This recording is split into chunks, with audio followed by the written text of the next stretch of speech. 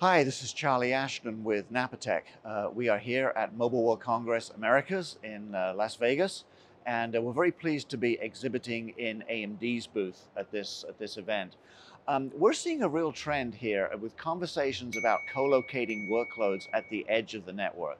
And in a lot of cases, whether that's a carrier network or perhaps a private enterprise network, we're talking to a lot of folks who are wanting to consolidate the radio access network or RAN functions along with the packet core and potentially a range of edge applications and services. And they want to do this consolidation in a small footprint edge data center that's very constrained in terms of space and energy availability and footprint.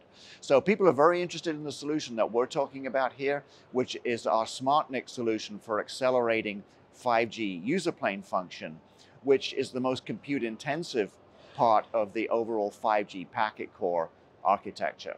So it's been a good show for us. We're having a lot of fun conversations and looking forward to another day of interesting discussions here.